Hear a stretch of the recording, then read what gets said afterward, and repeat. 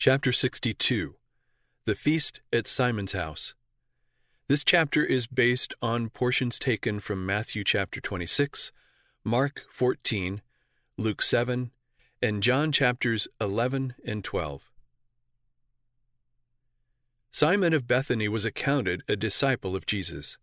He was one of the few Pharisees who had openly joined Christ's followers. He acknowledged Jesus as a teacher and hoped that he might be the Messiah, but he had not accepted him as a Savior.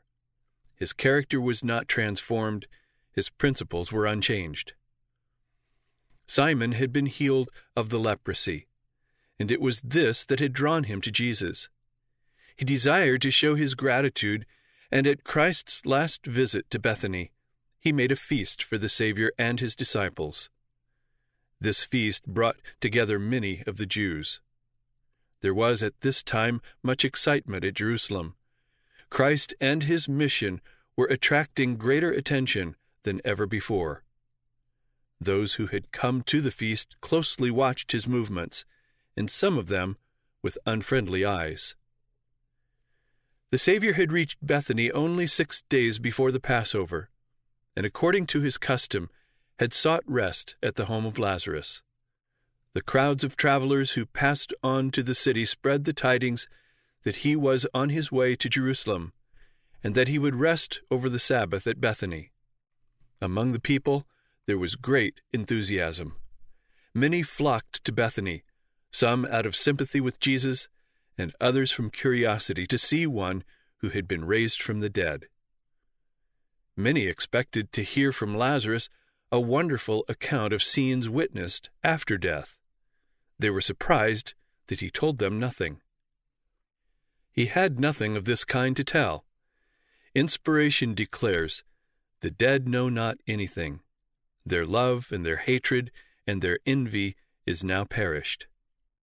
But Lazarus did have a wonderful testimony to bear in regard to the work of Christ. He had been raised from the dead for this purpose. With assurance and power he declared that Jesus was the Son of God. The reports carried back to Jerusalem by the visitors to Bethany increased the excitement. The people were eager to see and hear Jesus. There was a general inquiry as to whether Lazarus would accompany him to Jerusalem, and if the prophet would be crowned king at the Passover. The priests and rulers saw that their hold upon the people was still weakening, and their rage against Jesus grew more bitter. They could hardly wait for the opportunity of removing him forever from their way. As time passed, they began to fear that, after all, he might not come to Jerusalem. They remembered how often he had baffled their murderous designs, and they were fearful that he had now read their purposes against him and would remain away. They could ill conceal their anxiety, and questioned among themselves, "What think ye, that he will not come to the feast?" A council of the priests and Pharisees was called. Since the raising of Lazarus, the sympathies of the people were so fully with Christ that it would be dangerous to seize upon him openly. So the authorities determined to take him secretly and carry on the trial as quietly as possible. They hoped that when his condemnation became known, the fickle tide of public opinion would set in their favor. Thus they proposed to destroy Jesus. But so long as Lazarus lived, the priests and rabbis knew that they were not secure. The very existence of a man who had been 4 days in the grave and who had been restored by a word from Jesus would sooner or later cause a reaction. The people would be avenged on their leaders for taking the life of one who could perform such a miracle. The Sanhedrin therefore decided that Lazarus also must die. To such lengths do envy and prejudice lead their slaves. The hatred and unbelief of the Jewish leaders had increased until they would even take the life of one whom infinite power had rescued from the grave. While this plotting was going on at Jerusalem, Jesus and his friends were invited to Simon's feast. At the table, the Savior sat with Simon, whom he had cured of a loathsome disease, on one side, and Lazarus, whom he had raised from the dead, on the other. Martha served at the table, but Mary was earnestly listening to every word from the lips of Jesus. In his mercy, Jesus had pardoned her sins. He had called forth her beloved brother from the grave, and Mary's heart was filled with gratitude. She had heard Jesus speak of his approaching death, and in her deep love and sorrow she had longed to show him honor. At great personal sacrifice, she had purchased an alabaster box of ointment of spikenard, very costly, with which to anoint his body. But now many were declaring that he was about to be crowned king. Her grief was turned to joy, and she was eager to be first in honoring her Lord. Breaking her box of ointment, she poured its contents upon the head and feet of Jesus. Then, as she knelt weeping, moistening them with her tears, she wiped his feet with her long flowing hair. She had sought to avoid observation, and her movements might have passed unnoticed, but the ointment filled the room with its fragrance, and published her act to all present. Judas looked upon this act with great displeasure. Instead of waiting to hear what Christ would say of the matter, he began to whisper his complaints to those near him, throwing reproach upon Christ for suffering such waste. Craftily he made suggestions that would be likely to cause disaffection. Judas was treasurer for the disciples, and from their little store he had secretly drawn for his own use, thus narrowing down their resources to a meager pittance. He was eager to put into the bag all that he could obtain. The treasure in the bag was often drawn upon to relieve the poor, and when something that Judas did not think essential was bought, he would say, "Why is this waste? Why was not the cost of this put into the bag that I carry for the poor?" Now the act of Mary was in such marked contrast to his selfishness that he was put to shame, and according to his custom he sought to assign a worthy motive for his objection to her gift. Turning to the disciples, he asked, "Why was not this ointment sold for 300 pence and given to the poor?" This he said not that he cared for the poor, but because he was a thief, and had the bag, and bare what was put therein. Judas had no heart for the poor. Had Mary's ointment been sold and the proceeds fallen into his possession, the poor would have received no benefit. Judas had a high opinion of his own executive ability. As a financier, he thought himself greatly superior to his fellow disciples, and he had led them to regard him in the same light. He had gained their confidence and had a strong influence over them. His professed sympathy for the poor deceived them, and his artful insinuation caused them to look distrustfully upon Mary's devotion.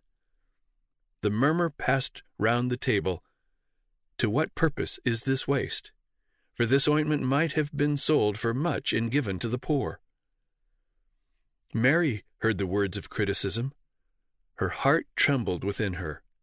She feared that her sister would reproach her for extravagance. The master, too, might think her improvident. Without apology or excuse, she was about to shrink away, when the voice of her Lord was heard. "Let her alone. Why trouble ye her?" He saw that she was embarrassed and distressed. He knew that in this act of service she had expressed her gratitude for the forgiveness of her sins, and he brought relief to her mind. Lifting his voice above the murmur of criticism, he said, "She hath wrought a good work on me. For you have the poor with you always, and whensoever you will, you may do them good. But me you have not always. She hath done what she could. She is come aforehand to anoint my body to the burying." The fragrant gift which Mary had thought to lavish upon the dead body of the Savior she poured upon his living form. At the burial its sweetness could only have pervaded the tomb.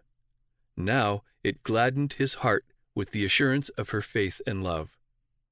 Joseph of Arimathea and Nicodemus offered not their gift of love to Jesus in his life.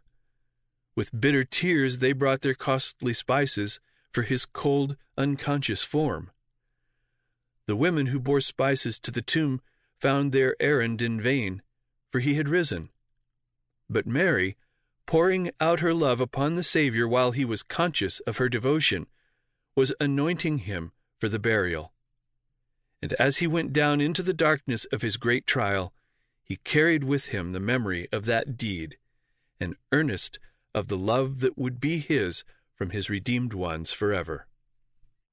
Many there are who bring their precious gifts for the dead. As they stand about the cold, silent form, words of love are freely spoken. Tenderness, appreciation, devotion, all are lavished upon one who sees not nor hears. Had these words been spoken when the weary spirit needed them so much, when the ear could hear and the heart could feel, how precious would have been their fragrance. Mary knew not the full significance of her deed of love. She could not answer her accusers. She could not explain why she had chosen that occasion for anointing Jesus. The Holy Spirit had planned for her, and she had obeyed his promptings. Inspiration stoops to give no reason. An unseen presence, it speaks to mind and soul and moves the heart to action. It is its own justification. Christ told Mary the meaning of her act, and in this he gave her more than he had received. In that she hath poured this ointment on my body, he said, she did it for my burial. As the alabaster box was broken and filled the whole house with its fragrance, so Christ was to die, his body was to be broken, but he was to rise from the tomb, and the fragrance of his life was to fill the earth. Christ hath loved us, and hath given himself for us, an offering and a sacrifice to God for a sweet-smelling savour. Verily I say unto you, Christ declared, wheresoever this gospel shall be preached throughout the whole world, this also that she hath done shall be spoken of for a memorial of her. Looking into the future, the Savior spoke with certainty concerning his gospel. It was to be preached throughout the world, and as far as the gospel extended, Mary's gift would shed its fragrance, and hearts would be blessed through her unstudied act. Kingdoms would rise and fall, the names of monarchs and conquerors would be forgotten, but this woman's deed would be immortalized upon the pages of sacred history. Until time should be no more, that broken alabaster box would tell the story of the abundant love of God for a fallen race. Mary's act was in marked contrast with that which Judas was about to do. What a sharp lesson Christ might have given him who had dropped the seed of criticism and evil thinking into the minds of the disciples. How justly the accuser might have been accused. He who reads the motives of every heart and understands every action might have opened before those at the feast dark chapters in the experience of Judas. The hollow pretense on which the traitor based his words might have been laid bare, for instead of sympathizing with the poor, he was robbing them of the money intended for their relief. Indignation might have been excited against him for his oppression of the widow, the orphan, and the hireling. But had Christ unmasked Judas, this would have been urged as a reason for the betrayal. And though charged with being a thief, Judas would have gained sympathy even among the disciples. The Savior reproached him not, and thus avoided giving him an excuse for his treachery. But the look which Jesus cast upon Judas convinced him that the Savior penetrated his hypocrisy and read his base, contemptible character. And in commending Mary's action, which had been so severely condemned, Christ had rebuked Judas. Prior to this, the Savior had never given him a direct rebuke. Now the reproof rankled in his heart. He determined to be revenged. From the supper he went directly to the palace of the high priest, where he found the council assembled, and he offered to betray Jesus into their hands. The priests were greatly rejoiced. These leaders of Israel had been given the privilege of receiving Christ as their Savior without money and without price. But they refused the precious gift offered them in the most tender spirit of constraining love. They refused to accept that salvation which is of more value than gold, and bought their Lord for 30 pieces of silver. Judas had indulged avarice until it overpowered every good trait of his character. He grudged the offering made to Jesus. His heart burned with envy that the Savior should be the recipient of a gift suitable for the monarchs of the earth. For a sum far less than the box of ointment cost, he betrayed his Lord. The disciples were not like Judas. They loved the Savior, but they did not rightly appreciate his exalted character. Had they realized what he had done for them, they would have felt that nothing bestowed upon him was wasted. The wise men from the East, who knew so little of Jesus, had shown a truer appreciation of the honor due him. They brought precious gifts to the Savior and bowed in homage before him when he was but a babe and cradled in a manger. Christ values acts of heartfelt courtesy. When anyone did him a favor, with heavenly politeness he blessed the actor. He did not refuse the simplest flower plucked by the hand of a child and offered to him in love. He accepted the offerings of children and blessed the givers, inscribing their names in the book of life. In the Scriptures, Mary's anointing of Jesus is mentioned as distinguishing her from the other Marys. Acts of love and reverence for Jesus are an evidence of faith in him as the Son of God, and the Holy Spirit mentions as evidences of woman's loyalty to Christ, if she have washed the saints' feet, if she have relieved the afflicted, if she have diligently followed every good work. Christ delighted in the earnest desire of Mary to do the will of her Lord. He accepted the wealth of pure affection which his disciples would not understand. The desire that Mary had to do this service for her Lord was of more value to Christ than all the precious ointment in the world, because it expressed her appreciation of the world's Redeemer. It was the love of Christ that constrained her. The matchless excellence of the character of Christ filled her soul. That ointment was a symbol of the heart of the giver. It was the outward demonstration of a love fed by heavenly streams until it overflowed. The work of Mary was just the lesson the disciples needed to show them that the expression of their love for him would be pleasing to Christ.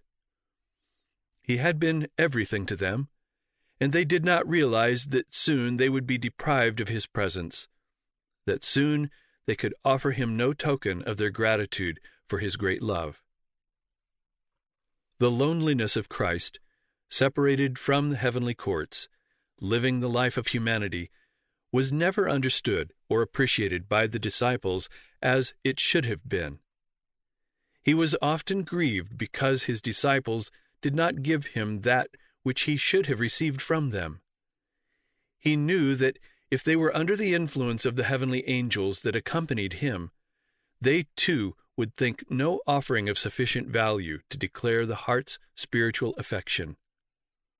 Their after-knowledge gave them a true sense of the many things they might have done for Jesus, expressive of the love and gratitude of their hearts, while they were near him. When Jesus was no longer with them, and they felt indeed as sheep without a shepherd, they began to see how they might have shown him attentions that would have brought gladness to his heart. They no longer cast blame upon Mary, but upon themselves. Oh, if they could have taken back their censuring, their presenting the poor as more worthy of the gift than was Christ. They felt the reproof keenly as they took from the cross the bruised body of their Lord. The same want is evident in our world today, but few appreciate all that Christ is to them. If they did, the great love of Mary would be expressed, the anointing would be freely bestowed, the expensive ointment would not be called a waste. Nothing would be thought too costly to give for Christ, no self-denial or self-sacrifice too great to be endured for his sake. The words spoken in indignation, "To what purpose is this waste?" brought vividly before Christ the greatest sacrifice ever made, the gift of himself as the propitiation for a lost world. The Lord would be so bountiful to his human family that it could not be said of him that he could do more. In the gift of Jesus, God gave all heaven. From a human point of view, such a sacrifice was a wanton waste. To human reasoning, the whole plan of salvation is a waste of mercies and resources. Self-denial and wholehearted sacrifice meet us everywhere. Well may the heavenly host look with amazement upon the human family who refuse to be uplifted and enriched with the boundless love expressed in Christ. Well may they exclaim, "Why this great waste?" But the atonement for a lost world was to be full, abundant, and complete. Christ's offering was exceedingly abundant to reach every soul that God had created. It could not be restricted so as not to exceed the number who would accept the great gift. All men are not saved, yet the plan of redemption is not a waste because it does not accomplish all that its liberality has provided for. There must be enough and to spare. Simon, the host, had been influenced by the criticism of Judas upon Mary's gift, and he was surprised at the conduct of Jesus.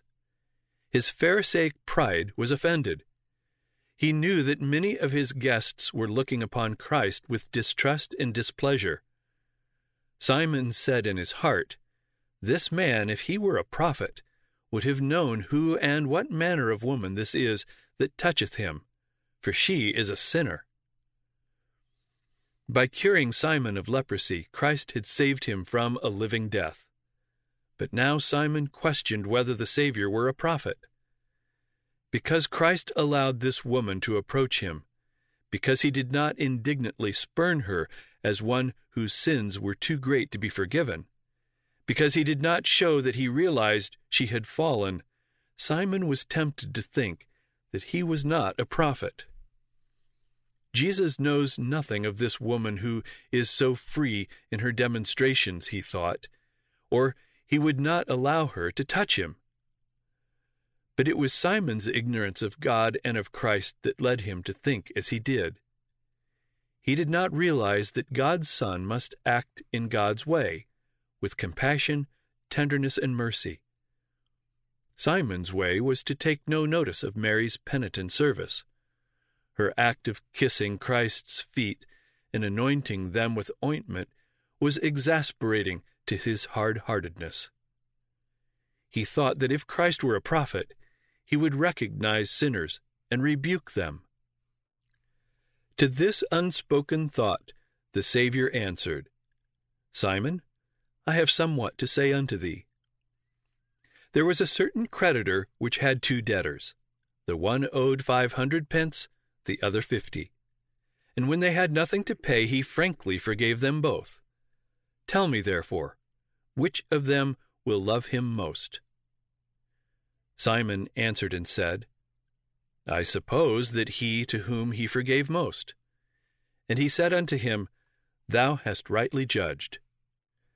As did Nathan with David, Christ concealed his home thrust under the veil of a parable. He threw upon his host the burden of pronouncing sentence upon himself. Simon had led into sin the woman he now despised. She had been deeply wronged by him.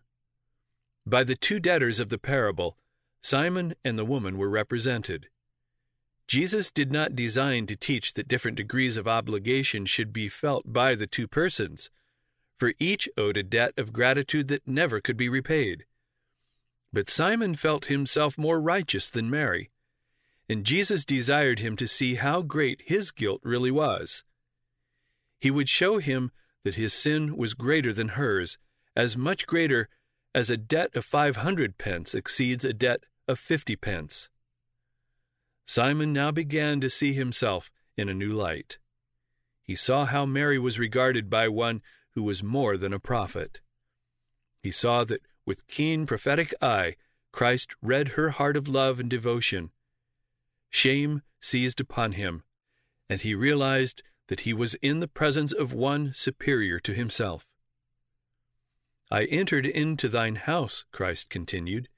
Thou gavest me no water for my feet, but with tears of repentance prompted by love, Mary hath washed my feet, and wiped them with the hair of her head.